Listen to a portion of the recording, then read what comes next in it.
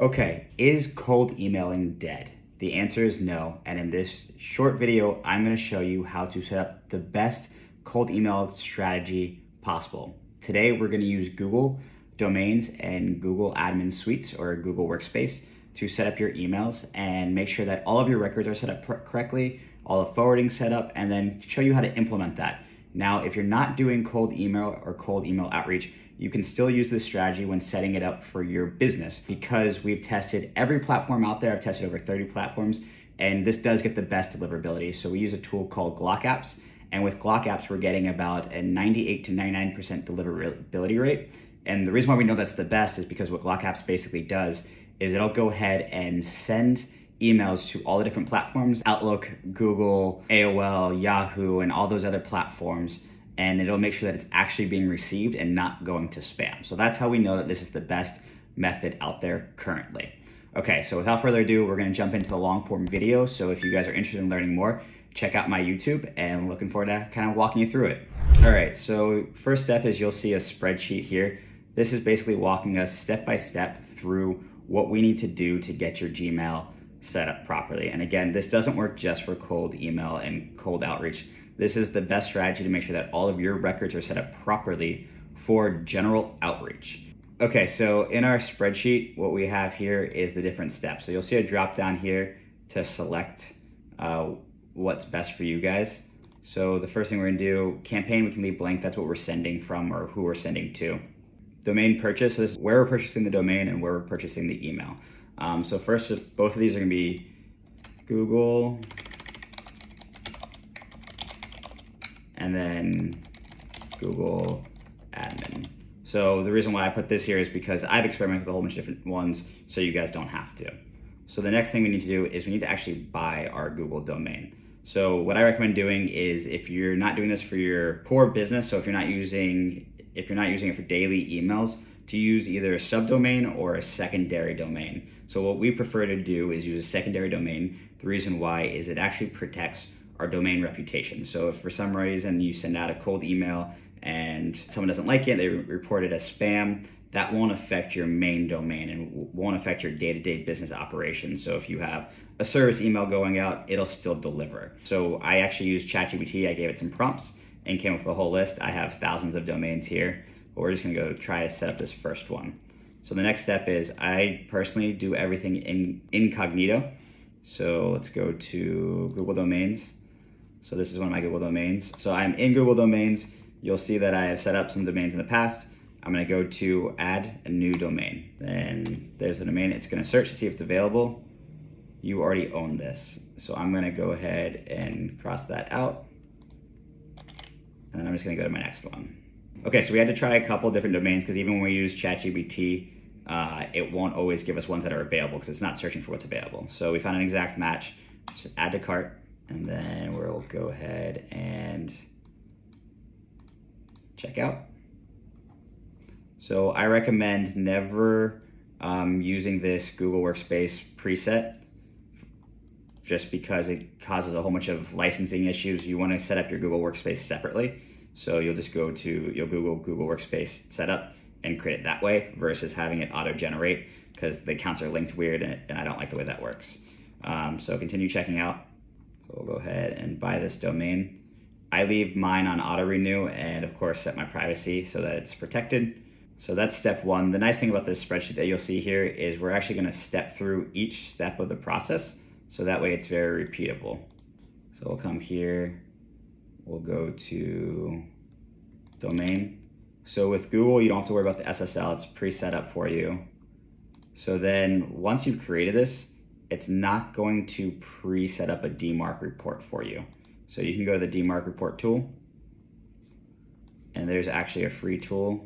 So we want to do DMARC monitoring. All right, so we're gonna pull up our DMARC report tool.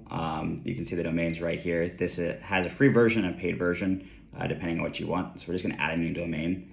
And DMARC's basically just a record that helps verify that you own this email address and that it's authenticated. So we're gonna just use this tool. It's gonna pre-generate all the records for us and then show us exactly how to set it up. So records can be a little complicated and scary, but don't worry, we're gonna cover all of this. I'm not gonna explain in detail what each thing is. I'm just gonna show you how to use it. So we're gonna grab this, and it tells you how to set it up as a TXT record. So we're gonna go ahead and go back to our platform. All right, so here is our platform for the new domain we just ordered. We're gonna go to the DNS record. We're going to set up a TXT record. So this is our host name, as it gave us instructions there, and then this is gonna be our actual record.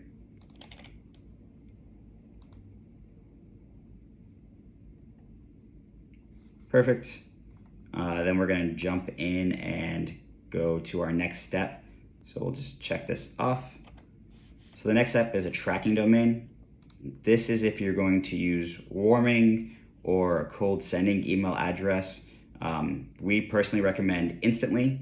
You'll find an affiliate link below, but I will show you how to set this up for Instantly. It's recommended that you do use a tracking domain for any of your emails if you're going to kind of do this properly. So you'll come back in here and you hit manage, create new record.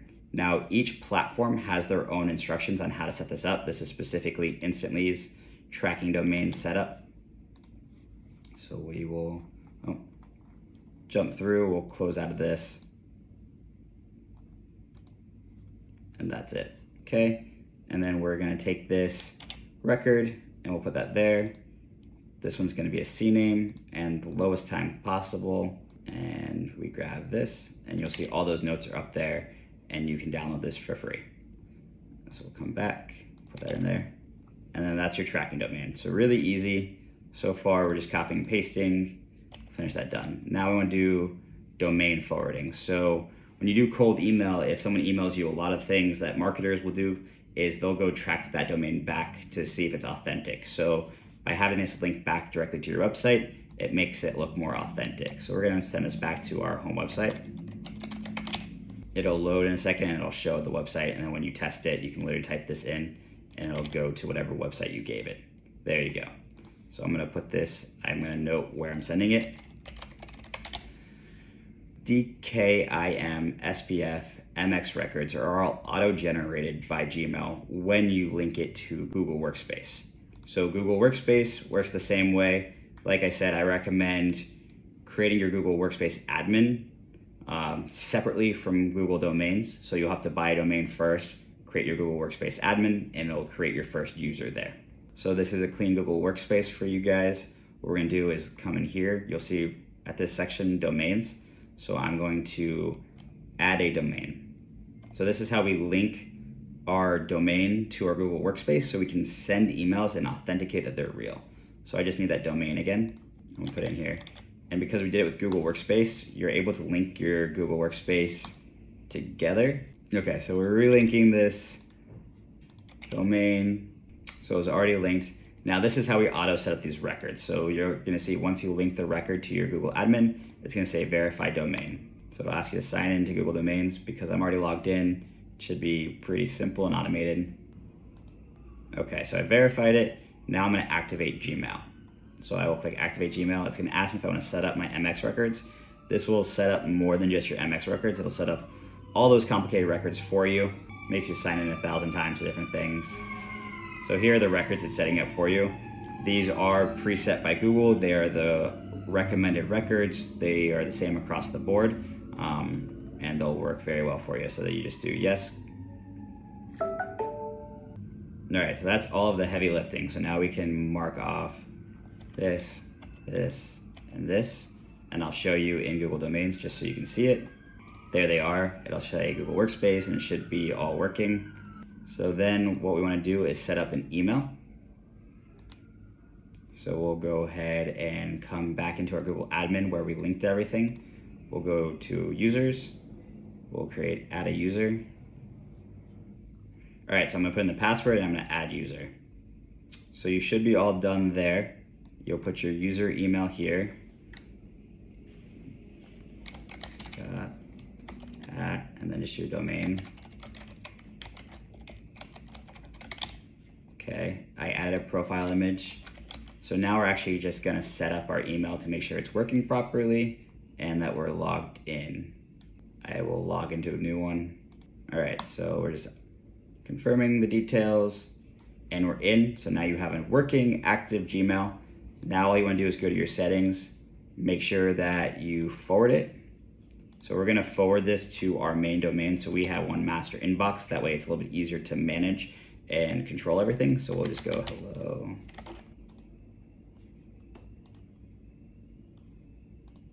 So now it's gonna ask for verification code.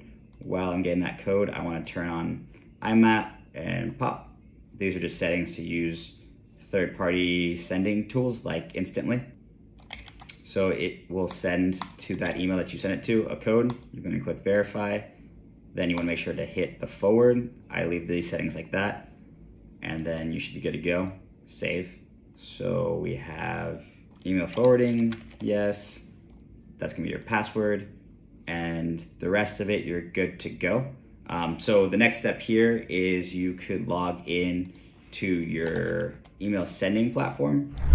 So the next thing you can do is log into your email sending platform and set up email warming. So email warming, logging in, all of those settings we'll do in another video. So if you guys are interested, comment any questions you have and I can do a follow-up video. Again, we do recommend Instantly. I can send an affiliate link. I get a small amount of money for that. It goes to help support the channel. I appreciate it. Use it. If not, no worries. But this is going to be your best way. And then you can use third-party tools like Glock apps to then test this to make sure it's delivering. One thing to know about warming is it can take anywhere from 2 weeks to 3 months to get this email to send at that 95 delivery rate, 98 delivery rate. What you'll see is when you first start off, you're going to be closer to a 60%. And that's just because the email has to warm up, it has to age. And a lot of it is literally just the age of when you bought that domain. All right, so I appreciate it, guys. If you have any questions, leave a comment and please make sure to subscribe and reach out. Thank you.